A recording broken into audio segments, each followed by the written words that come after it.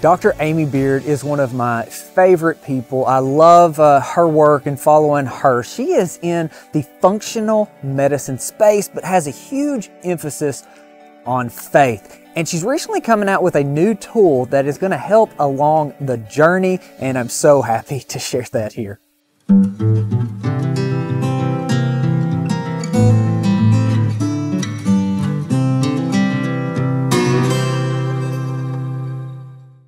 Dr. Beard, so excited to be on here again, visiting with you. Definitely, known you for a while, followed you for a long time, and you've been a very outspoken functional medicine approach MD, and it's just been amazing. I think that the impact you've had is massive, and probably way more than you even realize, to be honest. And just thank you for what you do and not being ashamed of how you believe. So the reason I wanted to jump on here with you is because you've got a new program going that it's such a different twist from what a lot of the health practitioners are doing. And I wanted to give you the opportunity to share that, because I think it's going to be a game changer. Well, that's the goal anyway. And thank you for having me on so I could talk about it.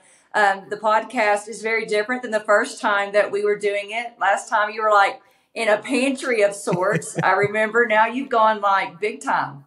And so I'm loving the background that you have. So yeah, and I brought a copy of it. It's called our Live Well. It's a faith-based functional medicine guide, planner, and course for people.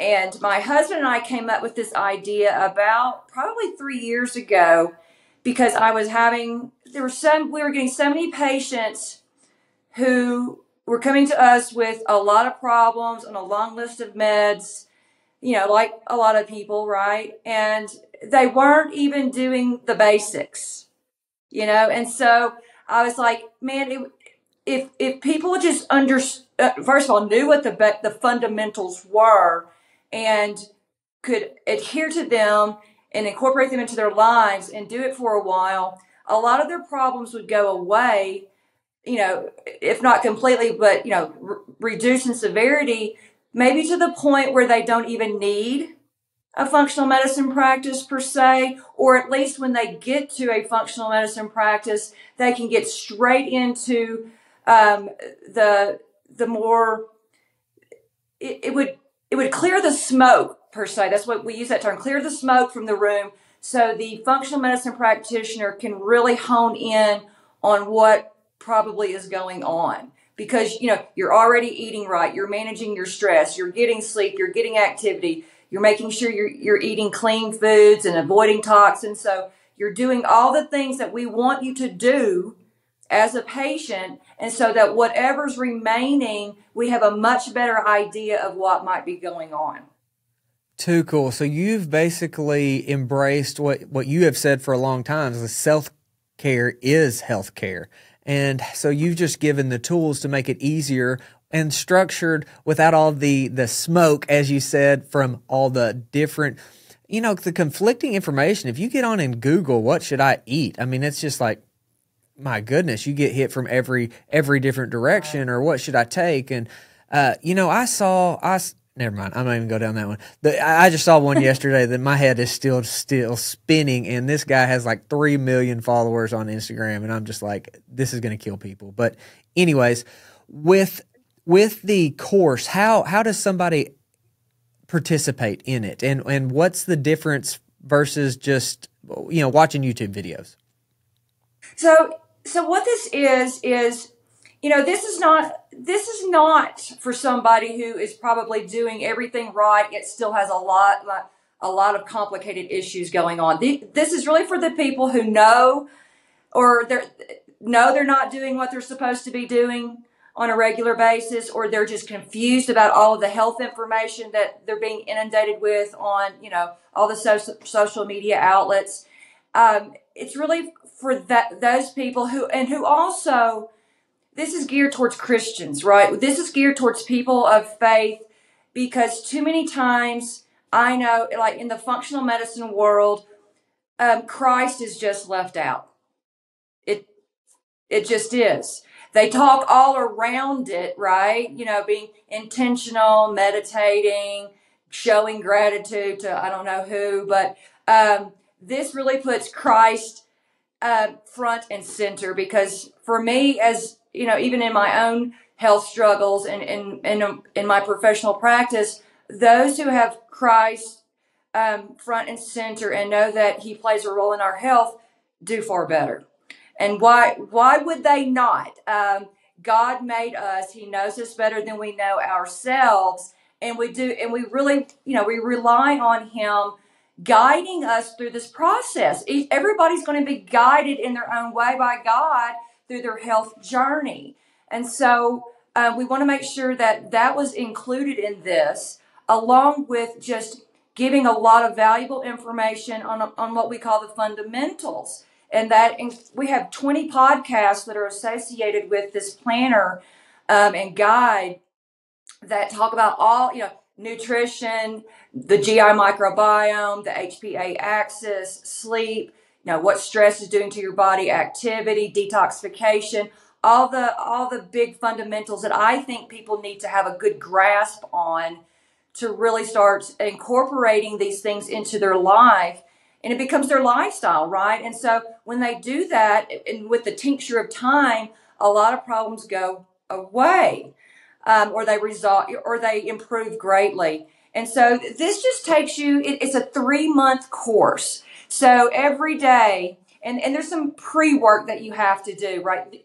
And I'm doing this myself. I'm journaling and planning right along with all of the others who have purchased the planner, because there's still a little bit of health and spiritual work that I want to do on myself too. So, because you know, recently, you may or not, I was diagnosed with alpha gal allergy. And so that has really thrown a wrench into my life right now. But so I'm working through that. But when I say pre-work, it's just about you sitting down, thinking about what your health goals are, the things that you're doing, and there's objective forms where you're scoring your symptoms that you have, the how well you're doing in the fundamentals, and it's just having you walk through this process of actually thinking about what you want to accomplish, what might be your barriers, how you're going to overcome those barriers, what your resources are, and then there's places for, you know, to write down your schedules, your meal planning, and then it takes you down day by day. And so every day is a daily devotion. We try to incorporate a scripture, and then I have my own you know, medical pearls in there, and my thoughts on a variety of topics every day. And it's just a place for you to document your goals, whether or not you hit them, you know, from, you know, what all of the fundamentals that you may be working on, because you know you might be doing good, you might be doing well in some of them, but really terrible in others. And so it just gives you a place to document and reflect back on a monthly basis or weekly basis, or whether or not you're meeting those goals, you know. And so it's just, for me, it offers people a lot of structure, and you know, and if you don't track, I mean, you can't measure what you're not tracking, and you can't even, and if you don't even know what you're trying to do, I mean, at some point you've got to write it down, and you've got to keep track. And if you just do this on a daily basis, it really does become a journey, and you become much more aware of just the things that are problematic and getting in your way, and asking God, you know, for his guidance and help all along the way. And so I hope I didn't ramble on too much, but that was this great. thing is packed, you know. I can't wait. I've got to get one for myself and the family too, because where I love what you've done on, it's the structure and the accountability, the self accountability. Like, I mean, it's, if you either do it or don't, it's on you, but you can see it, you can judge if you're working on it or not. I love how you've put faith in God right there in the forefront, because I think a lot of times we get that so disconnected from health and wellness and what you know, prosperity.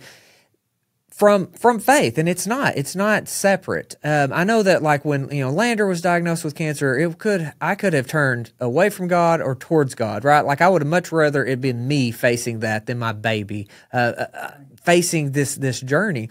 And so by having that faith as a focus all the time, I think it helps. It builds resilience. I remember like the Casting Crowns song. I listened to them and Zach Williams over and over and over and over as we were going through. So just thank you for being you and putting that right out front. Well, it was. I've had my own personal health issues where I was relying upon my own efforts, and it did not turn out well. And I think in the functional medicine world and in healthcare in general, there's a lot, we focus just on our own efforts, what this supplement can do, what this diet can do, what this exercise program can do. Oh, I've got to do this now, I've got to do that. And I think even Christians fall into that trap too. I know I did. It was just, I was trying to overcome health obstacles on my own. And it did not work. And so one day, God had to wake me up and things had to get pretty severe with my health issues.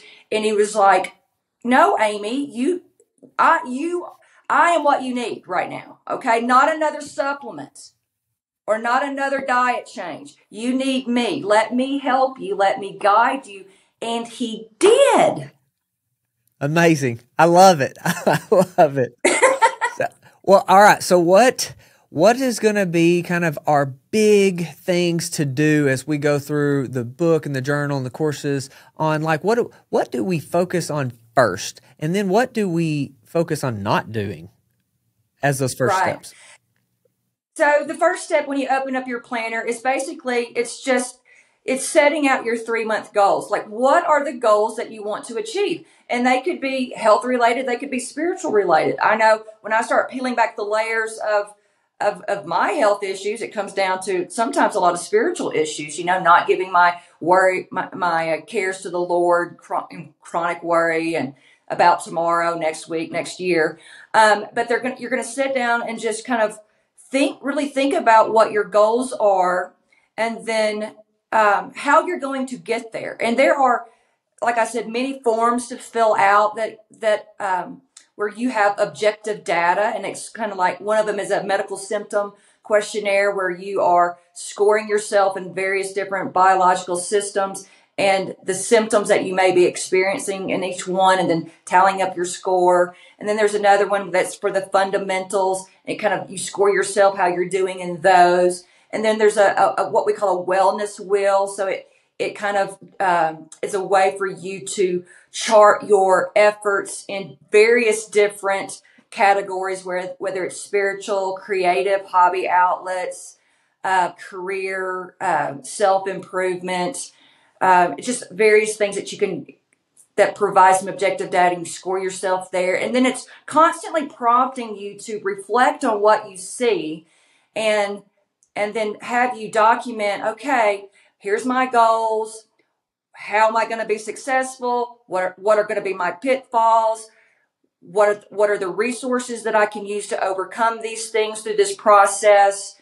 What is and it has you make out a schedule so that you can get all of this in there, because, if I know for me, working from home and owning your own business, sometimes you don't have a schedule like you used to when you work for somebody else. So for me, the structure of having a schedule is actually a huge relief, because now I'm like, okay, great. Now I cannot let work creep into my every hour that I'm alive. Now I can, and so you're making a schedule.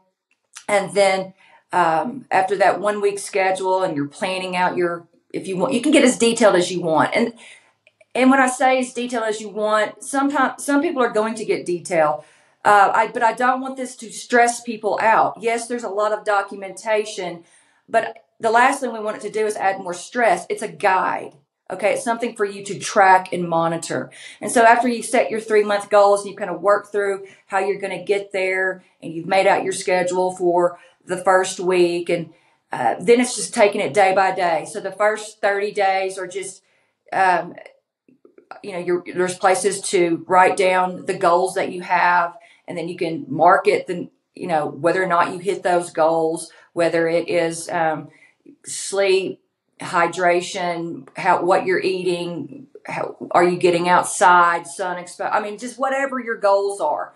And then at the end of those 30 months, you reflect on how you did. So you go back and you there's a place for you to keep track on whether or not you did all of those things and how you're doing. And so it's just a way to monitor your progress. But yet walk you through this journey every day of where you are given a Bible verse. That there's a lot of Bible verses that are very health based.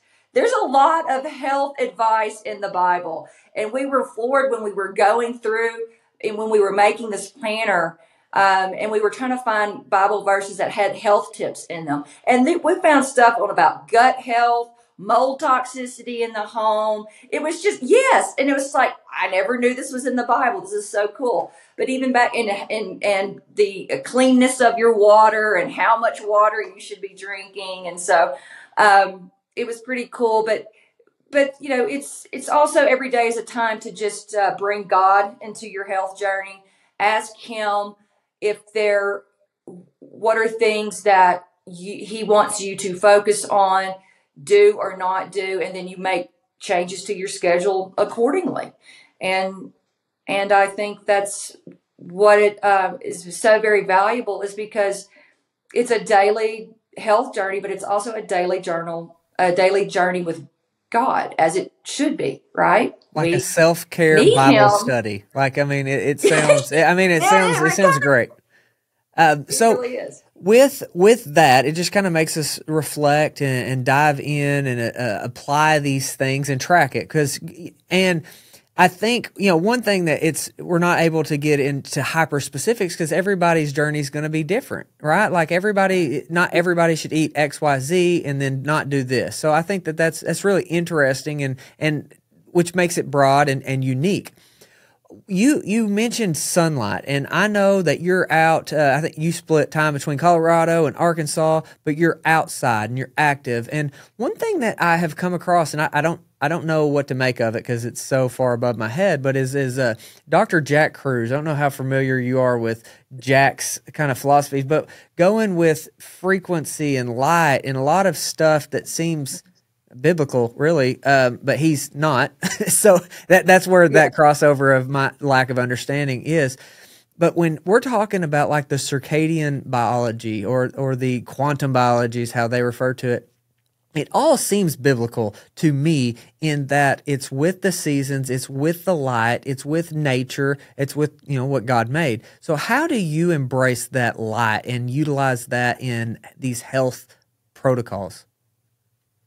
So, and we do podcasts on this very topic, especially sun exposure, nature therapy, and things like that. So, God created us and to live in this environment of nature and being outside. Of course, modernity has all living under fluorescent lighting and temperature controlled rooms with recirculated air and constant distractions with social media, which I think is, I understand we have jobs where we have to work like that and whatever, but we do talk about just getting outside, having that sun exposure, not only on your skin, which is doing remarkable things for your body. It's not just about vitamin D. Everybody wants to just make sunlight all about vitamin D. No, it is doing much more than that. It's just even the sun exposure on your retinas plays a huge part in like your circadian rhythms. And I mean, I don't know about you, but I know a lot of people who are having sleep problems. It's just, you can tell they're getting less than 20 minutes of sun exposure a day. We were never supposed to live like that. Yeah. When you look at what Dr. Russell Ryder has put out on the melatonin studies, I think he's been studying melatonin for like 60 years. It's crazy. But that the light, melatonin we think of as the sleep hormone, right? But it does so much more. It's just unbelievable what all it actually does. And the natural melatonin production is so dependent on sunlight, the morning sun, the evening sun, not having exposure to all this blue light. So what advice do you have around that, and kind of maybe how do we simplify this? And that can be tough. And we work with a lot of patients on this very topic because the blue light exposure is everywhere, right? And so a lot of people don't realize is that, yes, you can get all that wonderful sun all day long, but if you expose your eyes to that blue light in the evening, there's certain enzymes that are only active in the dark, and they work with melatonin to make melatonin do what it does. So you have to have that darkness for for the circadian rhythms too. And so I just tell people it's like, all right, if put away just put your digital devices to rest at this time, like 3 hours before bed. Let's just get rid of those. Okay. Trust me, you will catch up in the morning. I assure you. And then maybe let's not try to work in the evenings on our computer if we don't have to. I think most people that's doable. They can put away the computers. And if you do have to check emails or, put on the blue blocker glasses, that can help a little bit. And then I just tell people to start maybe changing out the bulbs from those LED bulbs to the incandescents that don't emit so much blue light, or maybe just turn them down low and just be very cognizant of all the lights that are on in your home. And I know that's what my husband and I do at our place is just, sometimes we'll turn it all off and have like candles or something. I know that's extreme, but that's when we're in Colorado and we're in our Airstream and we're just kind of having this bedtime routine of where we're calm down and just kind of talking and maybe reading some things to each other, reading our Bible and sitting with the dogs and by candlelight or fire, a fire or something. And I know that's not feasible for everybody, but it's just really starting to at least be aware of all this, of where the blue light's coming from, and just making it a priority to just shut that stuff off, especially after the sun sets. That's very important. Now, I know we're approaching fall and that the sun's going to set really early, so that may or may not be feasible for some, but you at least need to have a cutoff time for the blue lights. I think at least 3 hours before you're intending to go to bed. And that also, and we tell people to also be very aware of the lights that are on in your bedroom. The little blue lights from whether it's alarm clocks or electronics that you may have in your room. They always have this little blue light or green light. Cover that up or get rid of it, or get the electronics out of your room altogether, because even when your eyelids are closed, your retinas are still picking up on that little bit of light. I think this is one of the most important topics that very few people know are even an issue. I think it's extremely important and probably has the biggest impact on our health, even more so than diet. I'm getting to the point that I truly believe that. It's like the more we're disconnected from nature, the way God made it, and we get more in this man-made system, the air conditioners, the artificial lighting, the artificial temperatures, everything that we live is man-made artificially, the worse our health gets. And I think that's not a coincidence. I think that's very much just the cause and effect of living the modern life, for better or for worse. One thing that has gotten really my attention is I am ADHD pretty hardcore, and did not realize it till our mutual dear friend Lisa Fisher said, "Logan, are you ADHD?" And I said, "Well, no, Lisa, how dare you?" And yeah, she was spot on, And so that has been something that there is a correlation. Like Chris Palmer wrote Brain Energy. I think it's a phenomenal book, goes into the diet aspect of it, but light, because I see it in myself, I can see it in other people, especially kids, especially my own kids. Yes. And as I've dove into that, light affects the behavior. So I've seen a couple different videos where they take a classroom that has the bright blue light versus full spectrum bulbs, and the behavior, just the movement. You got kids fidgeting around under this blue light, and they're calm. Same kids, calm under this full spectrum. And so going into that, if you will take your iPhone, or whatever phone, use slow motion video, use it on a light, and then do about 4 or 5 seconds, play it back. they blink. And they're doing this flashing that you don't see with the naked eye, but when it's in slow motion, you can. And it's just fascinating. So me being the weird parent that does everything that you were talking about with the red lights and the candles at night and all that, yeah, I do it. I'm guilty. But I went to the school and I talked to them about that, right? Like, this is what's going on, and it matters a whole lot. So I think a lot of our behavioral issues, of course, the digital things too, right? It's the social media stuff that the kids are using and all those applications that we know have been developed to increase dopamine levels as well. And so, and oftentimes dopamine can be very neuroexcitatory. So it's just got everybody in this frenzied state and just agitated at a level I think we just don't even realize. And that explains a lot of the behavior, along with, who knows what these kids are eating, food dyes and high fructose corn syrup and everything else, and just has them jacked up. So much energy, and they're just having to sit still, and yet everything is telling them to move their body, right? That is such a whole nother rabbit trail. I think it's equally as important of a conversation, but I just think that we've got to get that message out here that this light and what we do and don't expose ourselves matters a lot. I want to hit on the alpha gal, because that's something that's popping up a whole lot lately. We even brought in emu for alpha gal. My sister has it.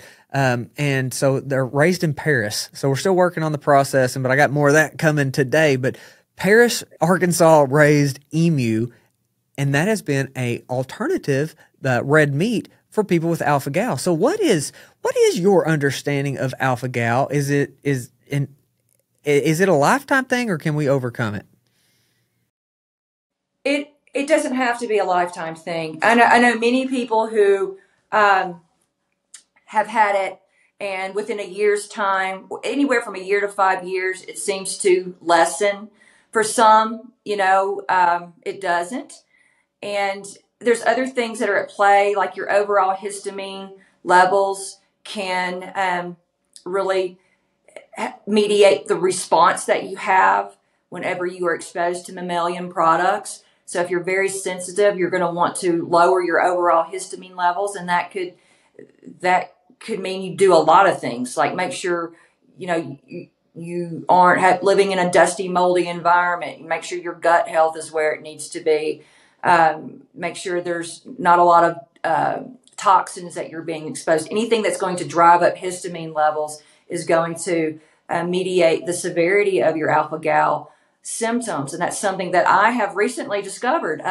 Me and fermented foods aren't getting along right now, because for me, it's just causing histamine rises. So I've had to say goodbye to some of my coconut yogurts, and even things like miso, tamari, and tofu that we've been using as alternatives, because I can't eat red meat anymore. So we're trying to, those were just not going over well. I could tell that I was responding to the fermented things. And so we're seeing a rise in alpha gal. I mean, you could go down a lot of rabbit holes there as to why that might be. And so I fully expect to be recovered from this, but I do know that anytime you're re-exposed, whether it's a tick bite or a chigger, you can get them from chiggers too, it just is going to increase your risk of prolonging this allergy. I do know people who seem to have developed this after getting a tetanus shot as well. Really? Yes. That's interesting. I think that's another thing where we have to just kind of pay attention, and I don't think that we do question enough. Just to kind of bring it back to the whole reason we're promoting the new program that you're doing. Why do you feel that it's so important to teach people to understand their own health versus the current model we live in? It's almost like a health dictatorship with doctors. I know a lot of doctors. I love a lot of doctors, but the model is set up that it's you don't question. This is what you do, and don't deviate from what I said or what I say to take. So why do you believe that we should be able to learn about our own health? Well, first of all, your health issues come down to what you do on a daily basis, not what your doctor does, not what the hospital's telling you to do. It's what you are doing. Almost all of the chronic health issues that are facing us today really come down to lifestyle behaviors. I would say about 90% of the issues of people's health issues is dictated by their lifestyle behaviors and their environmental exposures, not their genetics, not their age. Of course, we all have genetic predispositions, but it's really what your lifestyle is doing on those genetics that ultimately impacts how those genetics are expressed, which is either good or bad, right? And so, as a doctor, I know I was trained at UAMS in Little Rock, traditionally trained. And a lot of people don't realize is that we were not taught how to treat at the root cause level, right? This just simply was not taught. We were not taught about things that are causing and mediating chronic diseases. We were taught how to treat symptoms with pills, procedures, and surgeries. That's our tools. Okay. We're taught very little about nutrition, stress. The GI microbiome was never mentioned in medical school, and so it's a shame because this is where healing takes place, is uncovering and addressing the root causes and mediators of people's chronic issues. And it never comes down to a pharmaceutical deficiency, ever. Those are simply masking your symptoms and allowing whatever is really causing those symptoms to continue to brew in the body. And trust me, you're going to start developing other symptoms down the road from whatever is causing that other symptom. And of course, the side effect from the pill that you're taking for it. So blood pressure is not a lisinopril deficiency? No, it's not. There are so many things, and it's not, and it's never just one thing that's causing blood pressure issues. It really depends on the person. Like for functional medicine doctors, yes, you've been diagnosed with this, and this, but I want to know about you as the person who got this. What are you doing on a daily basis? What are the things that have happened in your past that have led to this? Because it's usually not just one thing. It's a collection of things that have happened over a period of time that eventually the wheels just fall off. There's a triggering event and then the symptoms start coming on. And so, and these things could have been going on since childhood. And I know that was the case with me. And that's what we often see is like undiagnosed food sensitivities that were just treated with, that were expressed as chronic ear infections or strep throat, and they just had tons of antibiotics constantly thrown at them. And then lo and behold, you got a kid that's hyperactive now who's having trouble with anxiety and depression, and never was the root cause ever addressed. This parallels almost just kind of scarily how similar it was with, we just talked to Will Harris, and Will is talking about the industrial agriculture model versus the regenerative, and the industrial is very linear in their thinking, and how the regenerative and kind of his way of doing things is very cyclical with nature, right? And it's a completely different paradigm, but it seems to be the exact same thing you just described.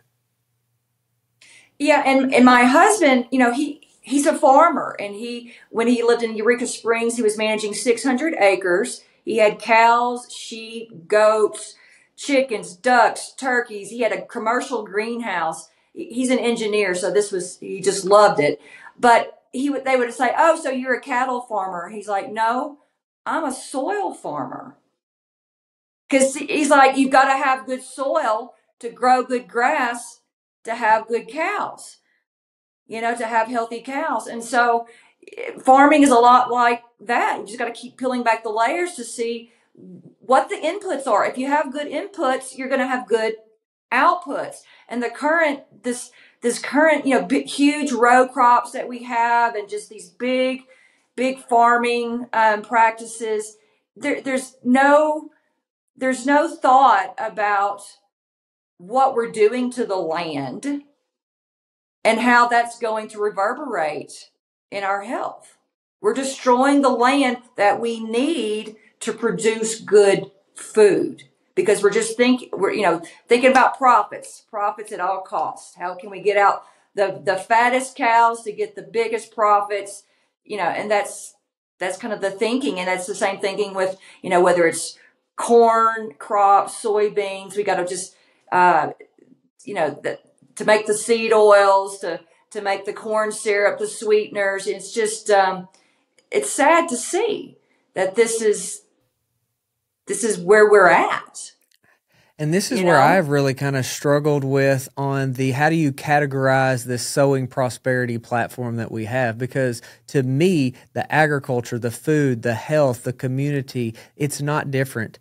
It is all interwoven and is the same thing. And so that's why we talk to so many different specialists or experts in their field, because it all comes together and it's all so related. And we do stress this a lot in the Live Well Planner about community, supporting your local farmers who are trying to do the right things. And it's and we also do some podcasts. We're always constantly talking about this very topic because it's very important to get back to more of the community level when it comes to our food and our health. And supporting the people who are trying to do things the right way, because if you don't, they're going to go away, and all you're going to be left with is just GMO crops and cows that are being fed GMO corn and injected with who knows what, growth hormones, antibiotics, and that's what you're going to have, and we don't want that. So I know in our community back home in Heron is we have several neighbors. And we all grow different things, right? This person's going to grow peas and corn. This one's going to raise the chickens. We're going to grow this, and we kind of just share with each other. And I just tell everybody, just come on over. We're out in Colorado. Come and get whatever's left. And so we have fruit trees and tons of blueberry bushes and things that we grow in our raised beds. And it's nice to just be able to have that community who is growing things the right way, and we're sharing with each other. And so, I hope that we can expand that. And we encourage people to do that in their own little neighborhoods. There's no reason you can't have a little small garden in the back of in the backyard, and you grow this, and the neighbor across the street grows this, and somebody else grows that, and you just share with each other. You don't have to grow it all.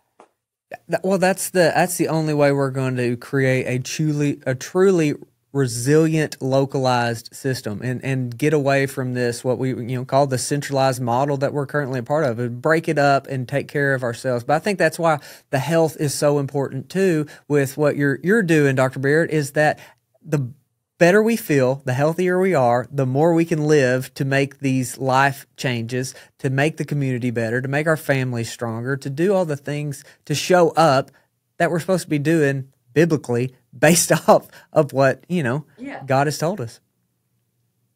And I just think it forces you to get outside and live among nature like we were supposed to be doing in the first place.